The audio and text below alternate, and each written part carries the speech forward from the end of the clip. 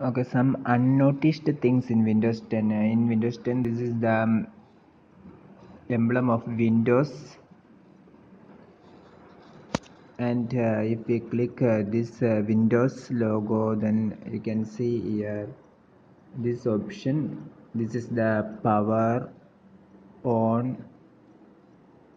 This is the power. You can move it to sleep, shut down, or restart by selecting this.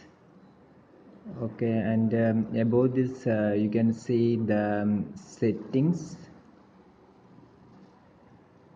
Okay, and another one, this is the pictures option, and you can select the picture whichever you want. You can select the pictures.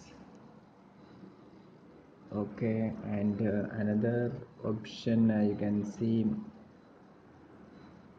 here is the document option.